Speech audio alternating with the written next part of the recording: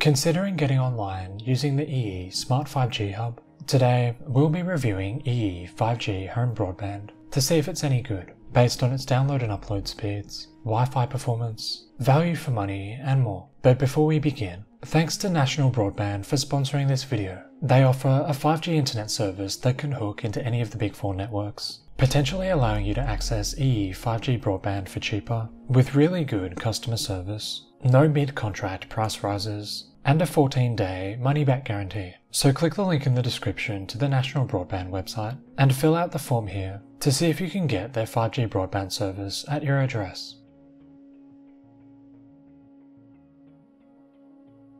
So EE currently sells a 5G router called the Smart 5G Hub, paired with two different data plans. When you buy, you'll get the router shipped in the mail, along with a data SIM card you can use it with. Once you set everything up, which we'll explain how to do in the next section, the router will connect to EE 5G, or 4G if it can't pick up 5G, to establish an internet connection just like your phone does. Then the router creates a Wi-Fi hotspot you can use to get online, just like any other Wi-Fi router. The router itself comes with two Ethernet ports, but there are no external antenna ports. And it's also worth mentioning it's quite big. It's a really tall router, which is worth keeping in mind if you want to travel with it. You can use this router anywhere in the UK with good EE mobile signal, but it does need to be plugged into mains power at all times. If you want a more portable solution, 3 has a 5G mobile broadband device that comes with a battery rather than plugging into mains power. So we've linked to their 5G MiFi deals in the description.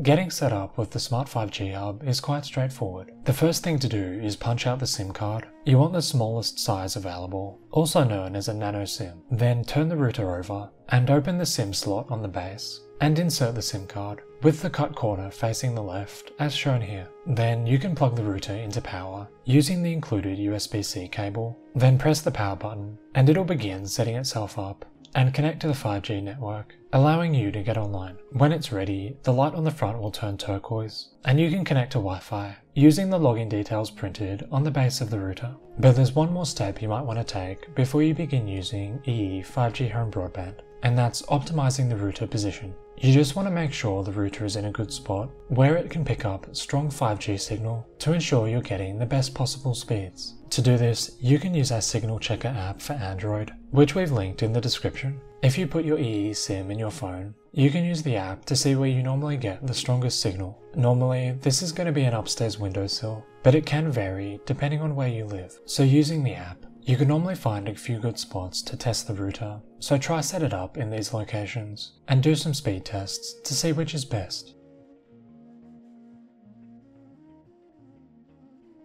So what download and upload speeds can you expect with EE 5G Home Broadband? It depends a bit on the EE signal at your address, but in our case, we were normally getting download speeds of about 350 to 450 megabits per second, which is pretty good, and upload speeds of about 5 to 10 Mbps, although this was faster over Ethernet. So if you have strong signal, EE 5G broadband can offer fast download speeds. But there is a problem you have to be aware of. When you buy this 5G router, you can only get it on a long-term contract, and EE doesn't do any verification of how strong your signal is when buying, which isn't great in our opinion. With National Broadband, for example, they'll check your address when you buy to make sure you'll get good signal and speeds, and they also have a money-back guarantee, which isn't available from EE. And with the 3 5G Hub, which is their 5G home broadband product, they check your postcode when you buy to make sure you get good speeds. And there's a 30-day return policy as well. So if you're looking for more certainty around the speeds that you'll get,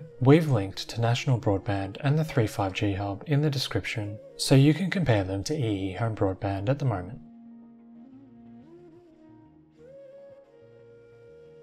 The 5G router that EE ships, when you buy 5G home broadband from them, is one of the few options on the market that comes with Wi-Fi 7. This is the latest Wi-Fi standard, and it's quite rare to see from a 5G router. As a result, using this device, we had no problems getting good Wi-Fi signal throughout a 4-bedroom, 2-story house. And even at very long range from the router, we were still getting download speeds of 350 or more megabits per second, which is really good, especially considering we put the router on a windowsill upstairs in a corner of the house, so it could pick up the best 5G signal. So if you have a slightly larger house and want to make sure you get good Wi-Fi, 3 5G broadband works well for this.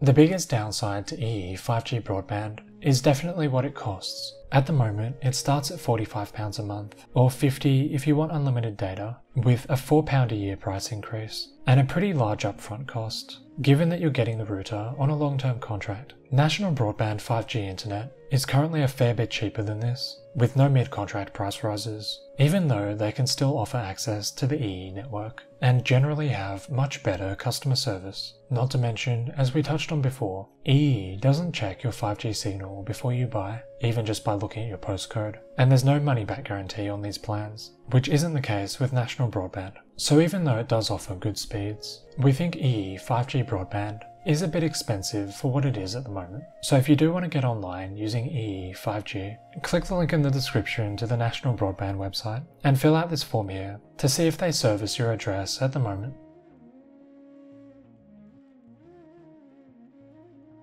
EE 5G broadband offers good download speeds and Wi-Fi signal, but it's not great value for money at the moment, and we wish they'd help you check your postcode 5G signal for 5G broadband suitability when you buy 5G broadband on their website, or at least offer a return policy, so you can test out their 5G internet service at your address before you commit to a long-term contract. If you want to get online at home using EE 5G, National Broadband is generally a better option at the moment, so we've linked to them in the description if you want to check them out. And if you have any questions about EE 5G home broadband, or about choosing a provider more broadly, let us know in the comments below, and we'll get back to you as soon as we can.